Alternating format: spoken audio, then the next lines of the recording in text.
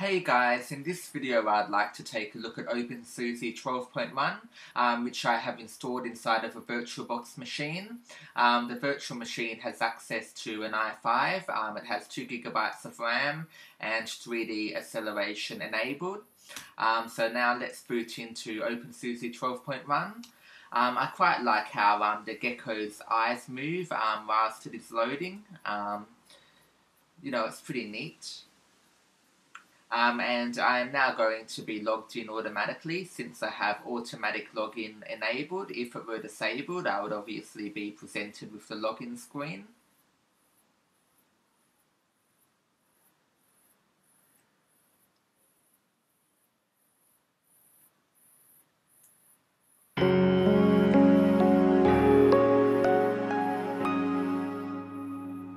I quite like, the startup sound. It's pretty nice.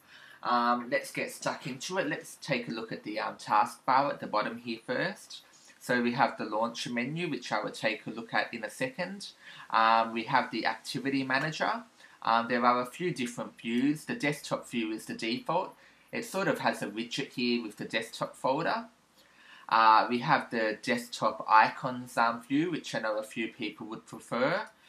We have search and launch. I quite like search and launch. I find it to be, pretty functional.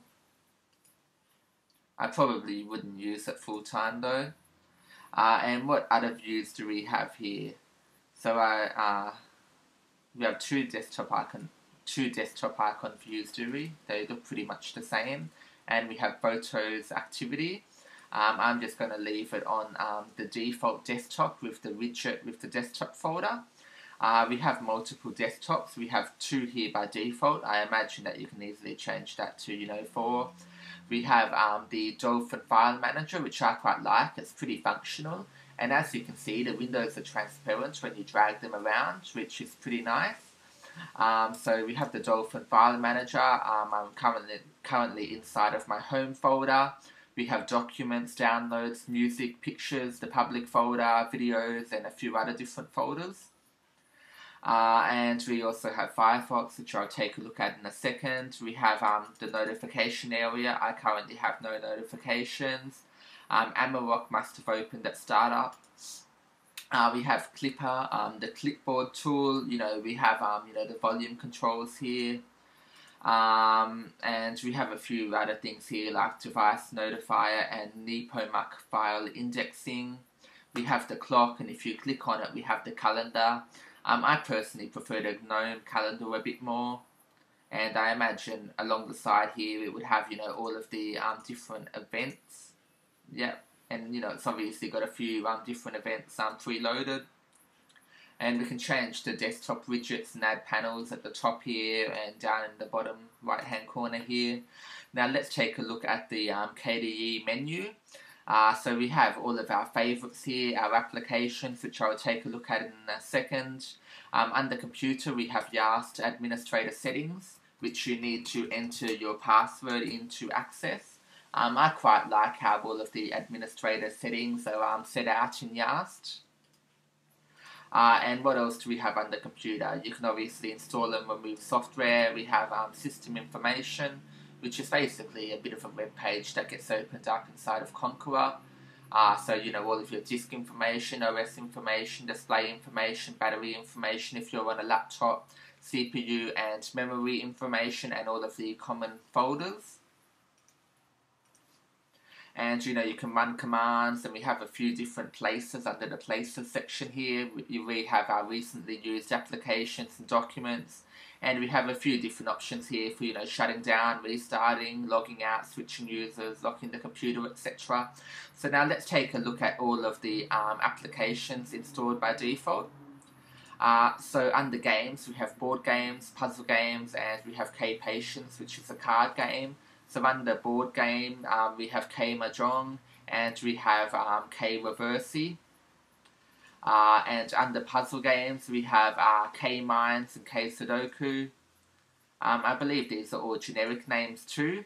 So, for example, under graphics, we have Image Editor, which is the generic name, and underneath you can obviously see that it's GIMP.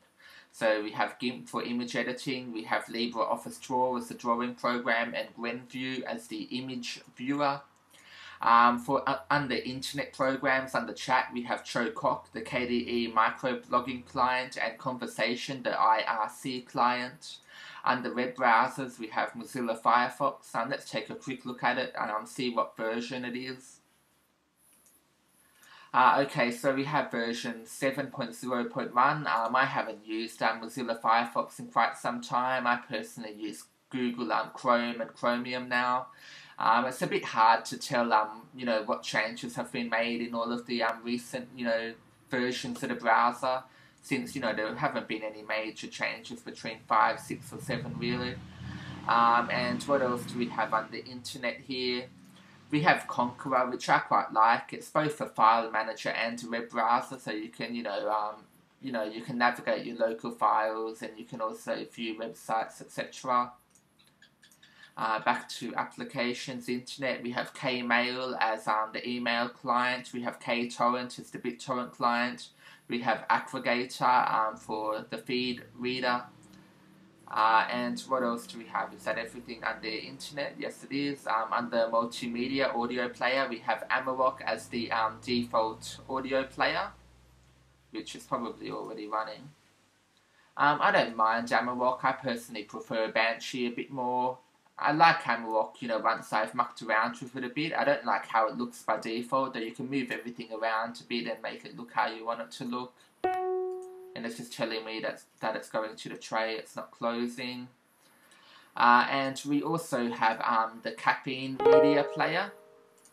It's just asking me if I want to install some codecs. I quite like Caffeine for the digital TV capabilities. If you have a TV tuner, then you can plug it in, install the codecs, and you can basically be watching TV straight out of the box. So I quite like Caffeine. And what else do we have here? So they are the audio players. We have K3B for burning CDs and DVDs. KSCD is the CD player, not that you really need it with Amarok. We have KMix for volume control. Under Office, we have K-Address Book, K-Organizer. We have LibreOffice Space. We have LibreOffice Draw. We have Contact, Personal Information Manager, Contact. This is a program that I quite like, that is included with openSUSE. We have the summer review. You can, read all of your emails, see your contacts, see your calendar, to-do list, RSS feeds, journal, pop-up notes. There's also a time tracker.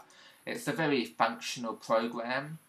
You could use it for business use. It's pretty nice. And what else do we have here? We have LibreOffice, which is obviously an open source free version of Microsoft Office. They aren't 100% compatible with one another, though you can't complain too much when it's free. So there was obviously OpenOffice before, LibreOffice now. It's been in the last few versions, I believe. So you can create a text document, which is basically a Word document. We have the drawing. You can create a spreadsheet, which is the Excel equivalent. You can create a database, which is the Microsoft Access equivalent, and a presentation, which is the Microsoft PowerPoint equivalent. And what else do we have under Office?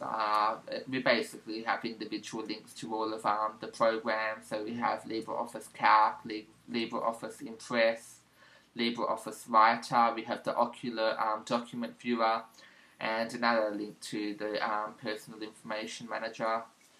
Under System, all of the applications under System and Utilities are pretty much the same in all of the different KDE Linux distributions, so I won't go to all of them. Find files / folders and configure the desktop. We have a few different options here. It's highly customizable. I'm not sure if I have forgotten anything. I probably have.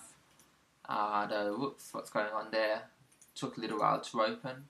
But yeah, if you have any questions, then feel free to ask me. I highly recommend downloading and installing openSUSE 12.1. It is by far my favourite KDE distribution. It's easily one of the better KDE distributions. So that's it for this video, and thanks for watching.